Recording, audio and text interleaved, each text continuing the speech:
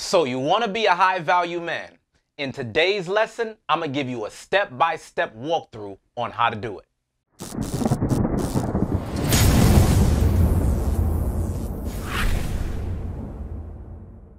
What's going on, guys? It's Josiah, your success strategist, and I'm on a mission to make black men as successful as possible. So please smash that like button and don't forget to subscribe, because this information needs to go out to as many people around the world. Now, before we get started with today's lesson, I gotta take a moment to say this. You know, a lot of people watch videos like this, and the first thing that comes to their mind is, well, why is you qualified to do a video like this? Who are you? And what do you bring to the table? I want to put out there before I begin today's lesson that I graduated from Baylor University with a degree in Management Information Systems.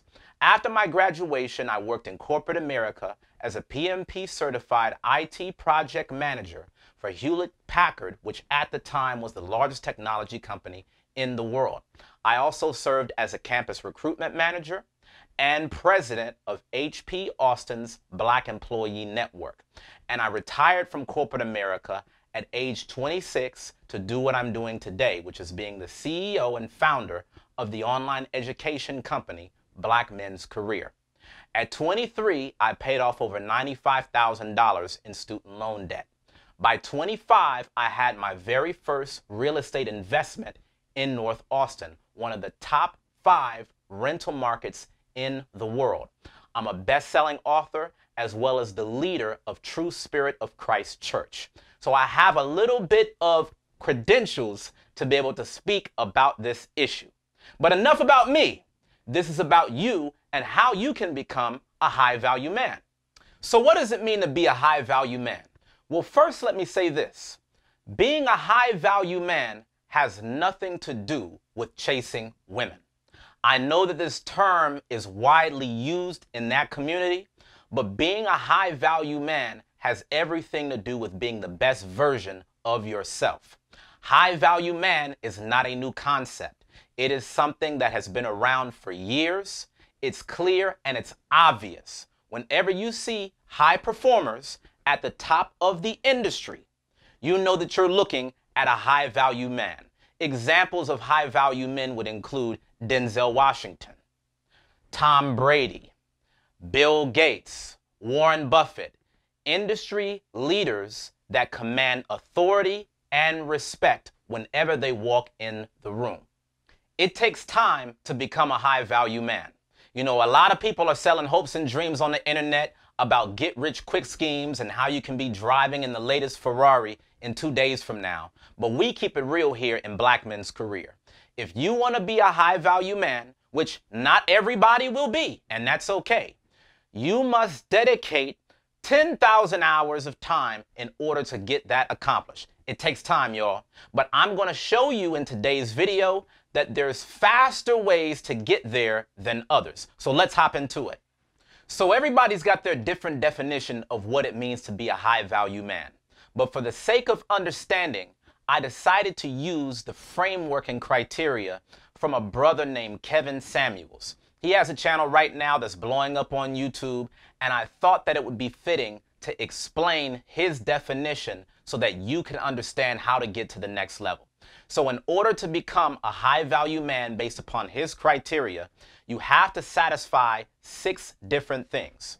You have to have money, time, group acceptance, network, visibility, and utility. What does that mean? You have to make at least $10,000 per month adjusted by your location. In other words, you may live in a city where the cost of living is reasonable. The barrier to entry in that city for high-value man is $10,000. Now, why does it start with money, guys? It starts with money because money makes the world go round, as we know.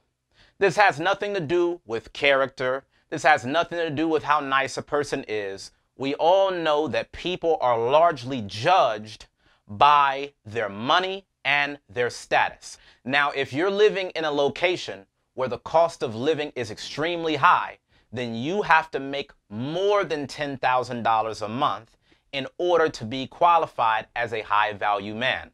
High living locations would include places like Los Angeles, New York, San Francisco, places where you got to pay an arm and a leg just to be able to get a gallon of milk.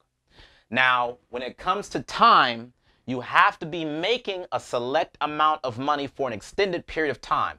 This is because you have to prove that you have stability. Anybody could hit a lick.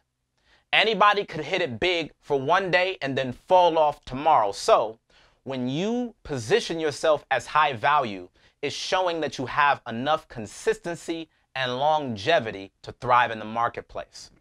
Number 3 is group acceptance. Group acceptance is when you're certified as a high value man by other high value men. Oftentimes they'll say things like, this guy is like us. This guy deserves to be part of the team. That's what group acceptance is all about, and it is an important component when we talk about your network. Your network is your net worth. Your network consists of other high-value men that you have relationships with that you can leverage to start getting more results. Oftentimes, successful people hang around other successful people.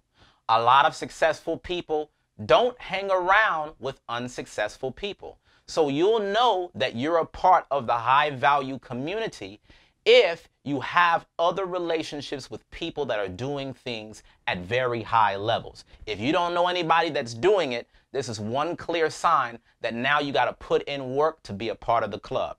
Next is visibility.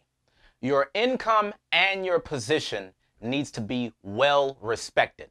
What I mean by that is you can't profess high value but you have an entry-level position.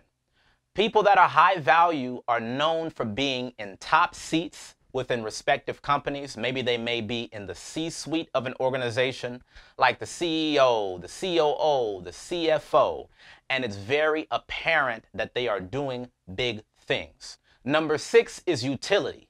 This means that they are useful to themselves and others. These are the type of people that everybody wants something from. Why? Because they are high value people. They're sought after and desired. People are always giving them opportunities. People always want to be in their presence. But I want to show you how you can satisfy each of these criteria. Now remember, number 1 is money. The minimum entry is $10,000 per month adjusted by location. And when it comes to you making this kind of money, there's 2 key roads to becoming that high value man financially. One is as an employee and the other is as an entrepreneur. When it comes to making $10,000 a month as an employee, there's multiple factors that goes into it. Number 1, you got to have the credentials.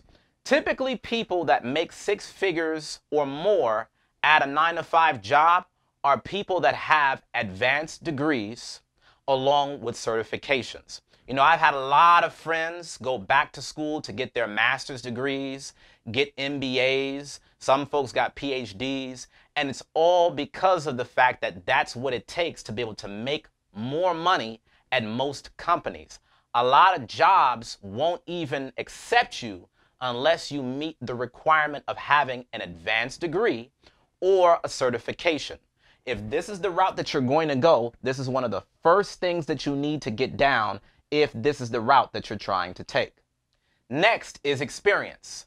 Most people don't start off making 6 figures right out the gate. They start at entry-level positions, but the thing that helps them grow is their experience. A lot of times when you look at high-value men that have thrived in corporate America, they've had at least 10 years of experience within that industry. If you're trying to take the route of an employee to be a high-value man, then you must understand that it's a long game. And experience doesn't just mean you're sitting down at a desk watching time go by for years. This means that every year you're taking on bigger projects that pushes you to the next level within the organization. So you might need to be a part of the big acquisitions. You might need to be part of the multi-million-dollar initiatives that will change the company. You need to start making a name for yourself from one company to the next, and through the experience that you gather in that, that's what's going to be more appealing on your resume. This also leads to the next piece, which is performance. If you're going to be a six-figure earner as an employee, you can't be coasting it at the 9-to-5 job. You're going to have to be the first one there, and you're going to have to be the last one to leave. And you need to make sure that you have incredible performance so that way you can document it at the year-end review. This is big because a lot of times people work very hard at their jobs throughout the year, but they present it poorly when it's time for evaluations. They don't realize that that is a process that's very important to getting raises and higher salaries. If you want to be a high-value man, that means that you have to be looked at as worthy of promotion within the organization. And the only way that you're going to be promoted is by showing proficiency at your current job. You got to go in there and show and prove that you're overqualified for this step, which means that you need to be that next step up. You need to be on that next pay grade. That requires high performance. This also requires negotiation. Listen, companies aren't just throwing away six figures. They're not handing it out on a silver platter all willy-nilly. If you want to make $100,000 or more working at a corporation, that means that you need to display enough proficiency so that way somebody is willing to cut you that kind of check. It's not just about your performance, however. It also has to do with how well you can negotiate. You could be one of the best workers all day, but you could get passed by somebody else that's competing for the same position that's more polished. I watch this happen all the time. So you got to know when is the right time to ask your boss for a raise. You have to know how to pitch yourself as to why you are the top candidate for the next position. If you don't know how to negotiate, then chances are you're going to get left behind. In fact, a lot of studies show that one of the reasons why women will get compensated less in the marketplace is because they typically negotiate less than men. Negotiation is one of the keys to higher salary in corporate America. Lastly, is industry. You know, if you got a degree in underwater basket weaving, you should not expect to graduate from college and get a high-end job. Certain industries give out higher pay than others, and it's really just as simple as that. So make sure that if you're going back to school or you're studying new skills and learning new things, make sure that you're putting yourself in an industry where people have a habit of getting well paid, okay? Don't try to put yourself in an industry where everybody is making minimum wage, but then you yell and rant about how you want to be a high-value man. You have to go where the money is. In order to reach high-value status as an entrepreneur, there's two fundamental things that you need. One is that you have to have an offering that has great market value, and next you have to understand your math. What do I mean when I say you have to have an offering that has high market value? A lot of people start businesses. Everybody has a passion. But just because you have a passion doesn't mean that the market actually wants it. It doesn't mean that the market cares about what you have to offer. The more that you can create a product or a service that's in high demand, the better off you will be to get paid at higher amounts. It's just that simple. And when it comes to you reaching that high value status through your business, I'm going to tell you the same advice that my mentor told me. It's not magic, it's math. You know, a lot of people get caught up in this high value thing and they think that there's some magic potion that you got to take so that way the gods can come down and anoint you as the high value man. It's not magic, it's math. If you're trying to make $10,000 a month as an entrepreneur, that means you're looking at making $333 on average per day. Simple as that. $10,000, $333 on average per day. And when you break that down further, that typically means that you're selling around $15 an hour. So the question is, what product or service can you offer that will allow you to make $15 an hour or more? If you can answer that question, then you're already on the road to high performance. It's simply just a matter of how do I keep repeating the process? How do I market it? How do I present it? How do I develop my customer base big enough so that way I can keep getting paid the same amount over and over? These are the top 2 roads to becoming a high value man. And there's obviously a lot more ways to make money, like investing and other things, but these are the 2 fundamental principles that you need to consider as you're getting started on the road to success. Now, there's a couple key things that we need to note before we move on. Like I told you earlier, these are 2 different paths, which means there's a different timeline associated with both.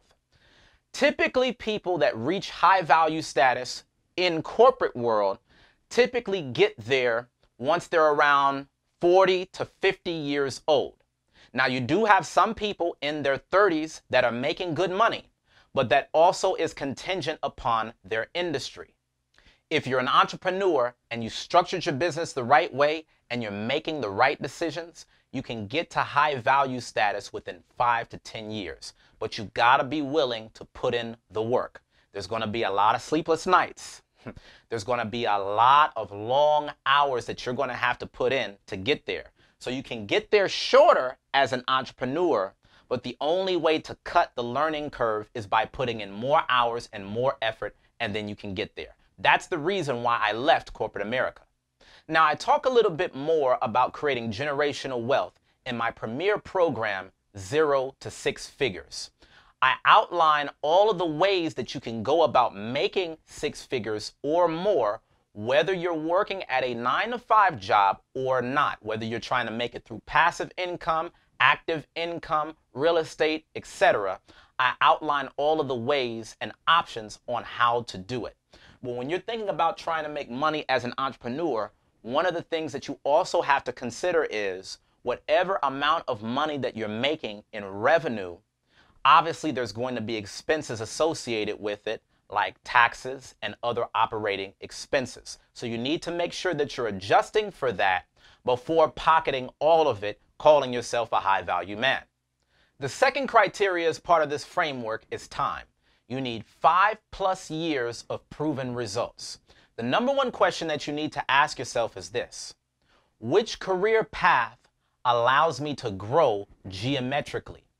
What I mean is, which career path is best suited for you long term? If you're a part of a fly-by-night hustle, that might hold you over for 3 months, but it's not going to hold you over for 3 years.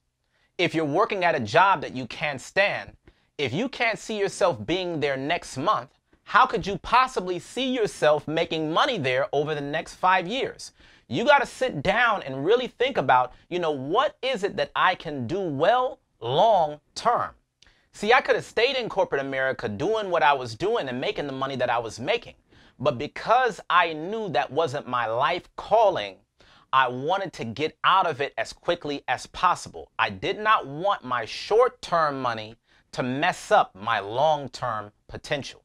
You got to find something that you can stick to over a long period of time and build it, and build it, because eventually the money will compound on top of each other and you will go far past the minimum of high value criteria.